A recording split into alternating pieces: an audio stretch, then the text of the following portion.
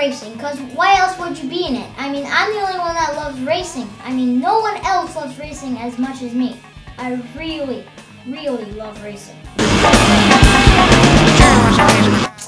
You know what? Everything else is just a game of football, a game of basketball. Racing, there's no teams. Basketball, teams. Baseball, teams. Racing, no teams.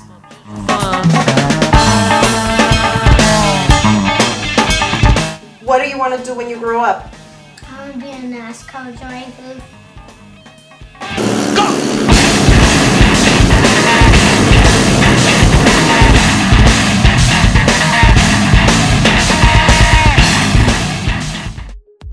Driving, and we saw a little go-kart shop, and I stopped, and my son was about 3 and a half, Joseph at the time, and we decided just to buy the go-kart. So that's kind of how we got started. We'd go out, what, about once a month?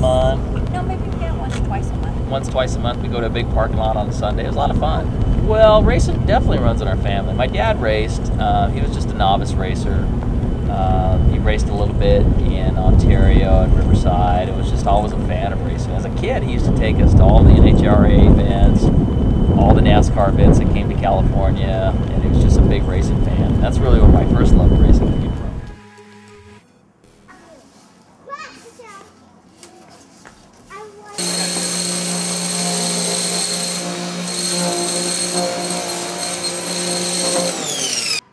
When it's hot outside, you can be in here nice and relaxed, working on the go-karts. The kids are all hanging out in the RV, playing Wii or whatever. Or if he's telling me how to kart. Yeah. We'll have a TV in here so we can analyze footage of the race, practice, and qualify, and see if we can gain any time anywhere else.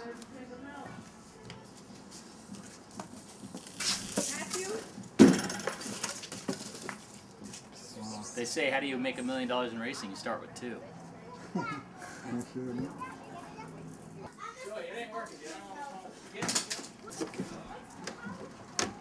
Watch out, James. Come on, buddy. But what can I say to you? I'm just a race car junkie, baby. I'm a race car junkie who loves the sport. I admit I'm a race car junkie, baby. It's in my blood. The rush I had when I first laid eyes on you.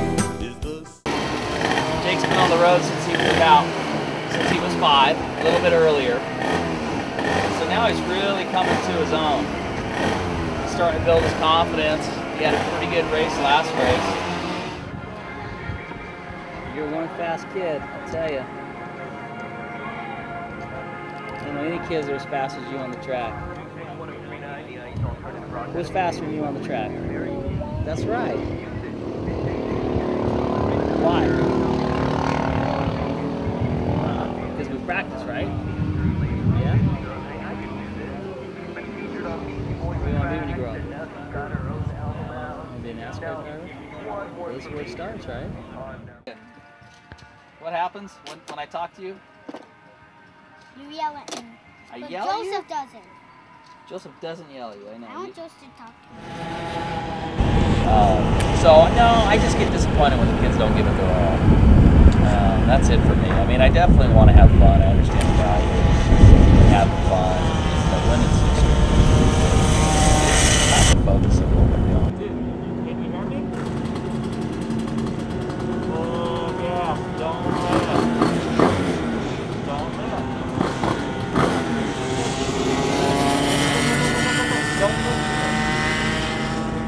Don't lift here. Give it gas.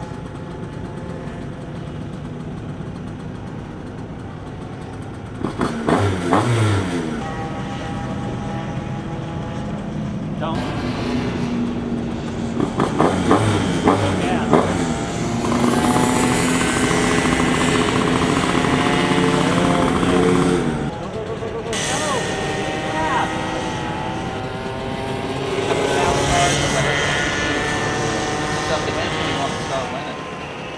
And I told him, I said, you know, man, I mean, we can go have fun, but we don't have to race. So, you know, racing's a big commitment. You got to have, you know, the driver's meet is at 8. I got to work on 2 go-karts. I got If he wants to go play baseball, he can do that too, but he wants to race. He absolutely says he wants to race. He doesn't want to do anything. Right here, he's off the gas. All the way here, dude. All the way around that corner.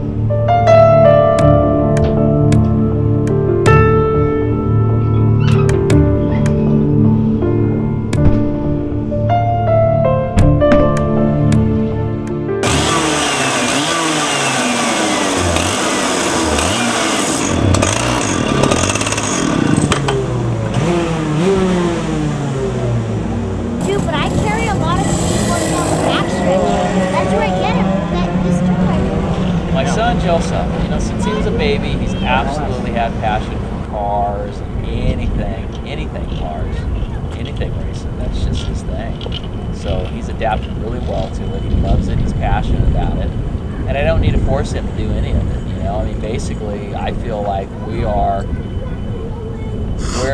just allowing him to pursue his passion, which is great.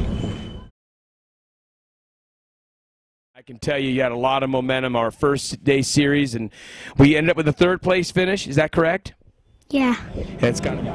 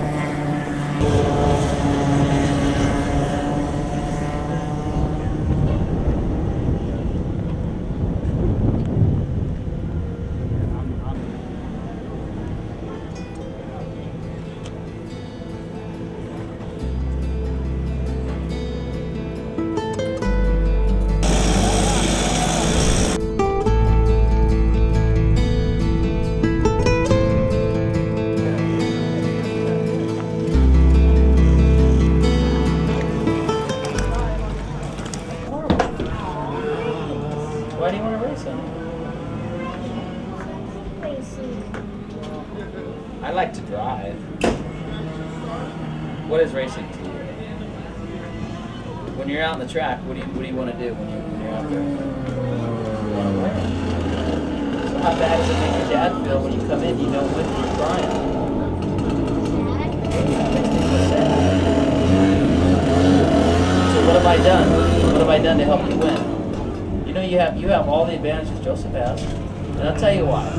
If I didn't care, I wouldn't have bought you the best helmet that's out there. You and Joseph have like the same helmets, right? Look at your go-kart. I gave you whatever number you wanted. You got all the fast motors in there, Jake. That's it. There's a difference between driving and racing, kiddo. You can't be lifting. That's the problem. Hey. You need to talk to me. If you feel like you're going to crash, then you need to give me feedback. Then I need to change the go-kart a little bit, make it tighter, so it doesn't feel like it's going to crash. Your go-kart's not going to crash. Those tires are like glue. You can go, look how fast Joseph goes around the corner. So why do you think that go-kart can't go that fast around the corner?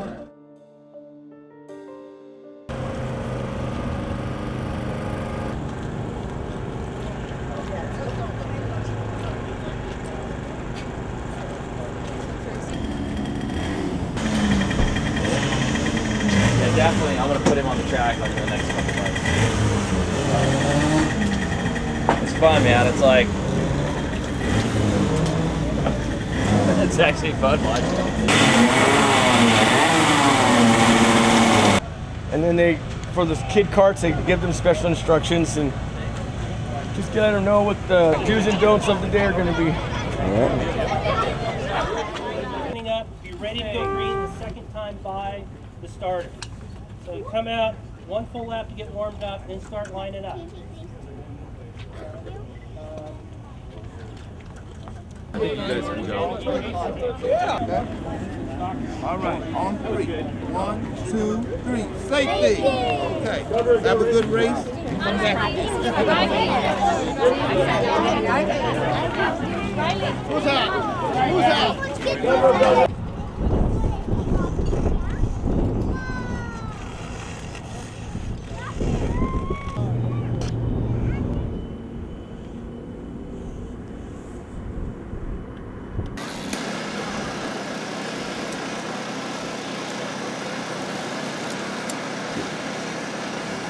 Reluctantly crouched at the starting line, engines pumping and thumping in time. The green light flashes, the flags go up.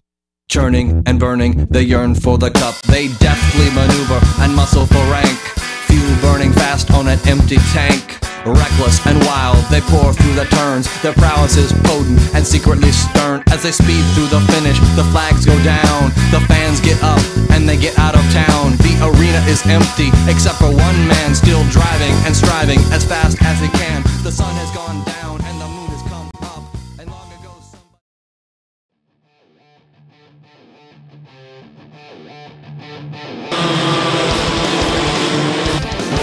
Good start for Joseph Denelli. And the first 4 bumper to bumper with the 25 making the move. It's Denelli. First time Dressler's had somebody in front of him all day.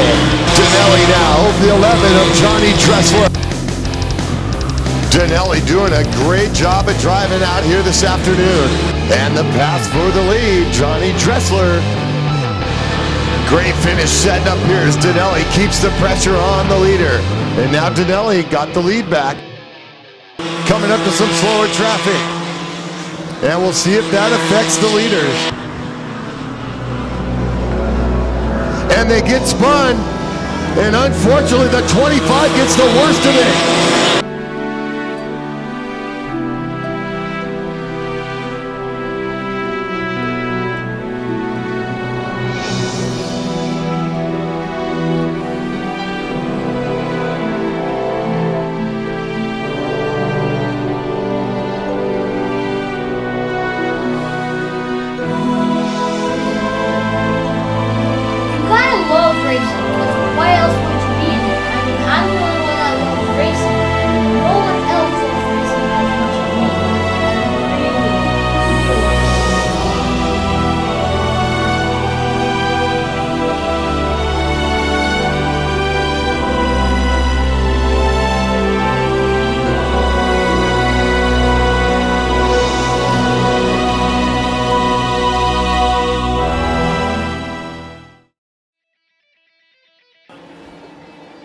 And they're going 3 wide up the straightaway. 48 with a great start, Jake Denelli. For 1 leader, Jake Denelli back in the number 2 spot, being chased by Hudspeth. 48 of Denelli doing a great job. In the number 2 spot, going wide through corner curva. Denelli holds off Hudspeth and Dodge. It's Denelli over Hudspeth and Dodge.